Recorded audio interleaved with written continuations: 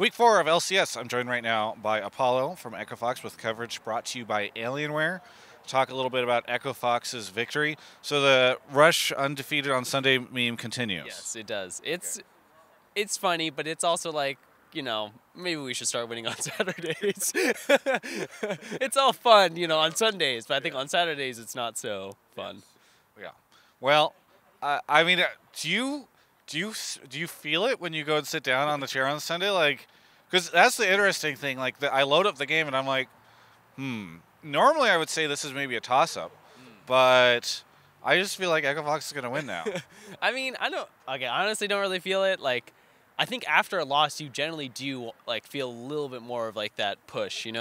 So regardless of Saturday or Sunday or not, it's like after you lose a game, you're like, at least for me and maybe for our team, it's like, man, we really want to win this weekend. Like, we really want to make sure we don't make the stupid mistakes that we did on Saturday or whatever we did, right? So maybe it's partially that.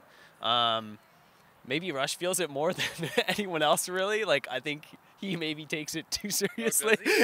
Because in my interview with him, he was kind of like, oh, no, I mean, it's just a thing or whatever. Okay. Maybe I'm wrong then. Yeah. But I think it really has to do with the fact that it's like, after we lose on Saturday, we just, we just like want to make sure that we don't make the same mistakes. And it's like when you lose a life in Smash and you like lean forward. Yeah, it's the same exact thing. It's like, maybe you just don't lose the Saturday match. Yeah. But if you win the Saturday match, though, maybe you won't have the drive to win the Sunday match. That's the dilemma. That's where we're running into. We only have enough motivation to win after a loss. That's the limit of our motivation. But hopefully, we're going for that Saturday win. I mean, we said that last week too. We wanted to get that 2-0. Yeah. I mean, every week we want to get 2-0, but yeah. So, what is your standing right now? Is it 4-4? Right? Yeah, we're 4-4. So kind of middle of the pack right now. Yeah, we're smack dab in the middle, I'm pretty sure. I mean, do you feel happy with that? I kind of feel like that's a happy place for Echo Fox, given where people were placing you guys at the start of the split. Yeah, I mean, I think it's fine. Like, yeah, I mean, it's definitely fine. I think we want to eventually, break away from the middle of the pack, but it can be a lot worse. So I think we're doing good. And also, I think maybe besides the C9 match, I think the C9 match was really bad. Like, it was not a good showing from us. It was a little embarrassing. But aside from that, I think our losses weren't, like, awful or anything, right? And it didn't feel like, oh, man, these guys got wins barely or something like that. I feel like we showed up, and even our losses, we showed up, except for the C9 match. And, yeah, so I think we're in a good spot. Yeah. Now, one of the things that I noticed after the match, because I was like, okay, I'm going to go check this. Okay. You don't play TL on Sundays this split. Oh God. Well, but I think that actually, like, you think it's a good thing? I think it's a good thing because I mean, I think from a narrative perspective, it would be really fun. Yeah. To see like, it's the unstoppable. Unstoppable force versus immovable object. Yeah. Exactly. It's like what would happen, but I actually think that that's an okay thing. Yeah, but it would be fun to see our Saturday streak being broken on a team like against TL, or like we somehow win versus them and it's on a Saturday, it'd be like, oh, I see what you're saying. Yeah, it's like, can we overcome the loss? Yeah. But I mean, that's very NALCS, by the way. And I know it's not called NALCS right now. It is actually very NALCS. It's NALCS. Yeah. Just like the weird thing, like Golden Guardians is gonna go stomp somebody or something. It's like probably CLG had like that the big swing, Yeah. No, it's always when you least expect the weird thing to happen that it ends up happening. Now, like the year that absolutely North America has given up all hope on us winning Worlds will be the year that we win Worlds. I don't know when that is because I feel like we keep having this hope. Yeah. We really just need to give up, like just as soon as possible. It's hard when we've got teams like TL, whatever, they go undefeated, and you're like, oh, maybe this is it. Yeah, this is the one. Yeah, I mean, there was that. I remember that one season. Maybe it was 2 years ago. It was like TSM with Double Lift, and they went to Worlds, and he was like, "Oh man, this is just going to be so good for North America." Yeah. And boy, were we wrong. But yeah, so that happens a lot. Did you end up getting the disc plates? Okay, I looked a lot online. First of all, there's so many. Like, it's unbelievable. And they're all really cool, but I just couldn't figure out 3. I've chosen 2 so far. So I wanted to get like 3 to 4. Okay. And also, there's one that's really cool, but it's like $300. So I mean, I think you could link it.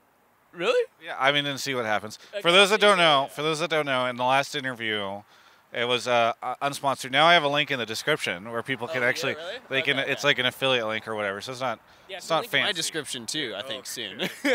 But either way, Follow was saying he doesn't have stuff for his wall, which was very funny because at the same time, Displate had just reached out to me and offered me a bunch of free stuff to put in my wall. So hashtag ad. Not really. They're not sponsoring this video, but there's a link in the description. It's really neat though. Like their pictures are so cool. And so the one that I saw that was kind of expensive was like there's like an astronaut one. It's called the Explorer. It was just a really cool looking one. But it was. I mean, you should just ask. You should say like, hey, because you don't know if like maybe they don't have to pay extra because it's like promotional or something. Yeah, I guess that's true. Well, yeah. Anyways, it's really cool. And thanks for reaching out for me. It's actually really nice. There we go. I'm helping out the pro players. You know, they think I'm just a jerk that grabs them for interviews after a loss. I still do think that, but. Okay. Well, trying to turn that image around. Oh, we'll work on that for the next interview. Yeah. Okay. Do you want to be on Hotline Link sometime this split? Yeah, sure. I mean, I was on their last split, right? Yeah. Yeah, that was fun. To make you come back. I think I forgot around that time. I remember the questions were very similar when we were on. I forgot the question what they were about though. I don't know. You were on Clutch at the time, right? Yeah. It was like about. I don't remember now. Whatever. What do you do after, like on Sunday now that you're done? I mean, I usually go back. Kind of depends. Like sometimes I'll just go back and play solo queue, or I'll go back and just not play solo queue and like play other games with like my friends. What games are you playing? Yeah, I don't really like. Well, what was I playing? I played one Dota 2 custom game. It's not auto chess. It's not auto chess. You're not playing. Yeah. I know. But that was before it became popular. Yeah. So, but I really. You would be the guy who's like, I played this other Dota 2. It's like I'm so sorry, but I played it. So I really only play like on Sundays. Like I don't play any other game really except for that. But yeah, I haven't really played too many other games. It's usually I just like watch Netflix or something, or like just go over the games. No Anthem or Apex Legends or. I think those games look really fun, but man, it's really addicting. I think is a problem. Yeah. Peter, I think, told me that he wasn't going to play Apex Legends until he hits rank 1. Yeah. I'm not going to hit rank 1, but I will. I can assure you that. But yeah, I probably won't play Apex or whatever. But it looks really cool. Yeah. What was I going to say? Oh, and we also usually go back to like the office and we review the game. So, but then after that, it's like food or something, and then. Do you do dinner with them, or do you just go to a restaurant by yourself and say table for one? Yeah. I mean, I usually just do table for one, okay.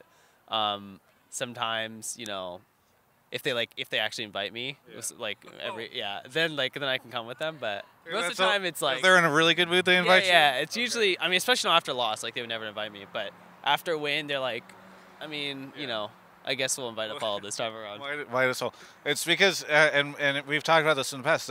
They know how often you switch teams, so they don't want to get close to you. Yeah. You don't want to get too close. You don't want to get the attachment, right? It's just standard relationship stuff. Yeah. It's you and everybody else who just like all these people that travel the world, and they go live somewhere for like a month because that's their business, and then they can't make any friends. Yeah, that's me. Yeah. But it's the life I live. It's my choice. Apollo, do you have anything you want to say to any of the fans out there? Thank you guys for supporting us as usual, and we're looking for that Saturday win. We promise, and even actually more than just a Saturday win, we're looking for the 2-0 next week, even versus TL, the dream team. But yeah, thank you guys for watching, and thank you for supporting us. Thank you so much for the interview. For everyone else, you can check out the rest of my coverage of all things esports right here on my YouTube channel. Hey, I hope you enjoyed that interview just now. I really appreciate you watching it. It's people like you that make this possible, and also people like Alienware who are sponsoring so much of my content throughout this year, including that interview. There's a plane flying over me right now. I don't know if you can hear that, but just know that it's symbolizing the heights at which you can fly when you're using Alienware products. They've got amazing stuff for you. High refresh rate monitors, 4K stuff, sick graphics cards in their machines. Go check it out. Dell.com/Travis. There's a link in the description. You'll really appreciate the fact that you did this.